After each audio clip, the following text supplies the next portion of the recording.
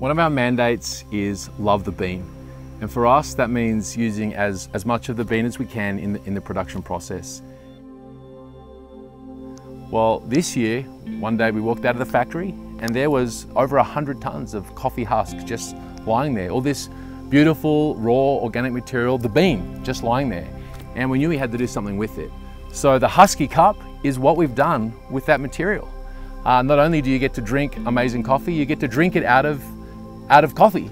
And you know, the coffee bean itself comes out of the husk, and in the HuskeeCup, we reunite the coffee with the husk. It's amazing.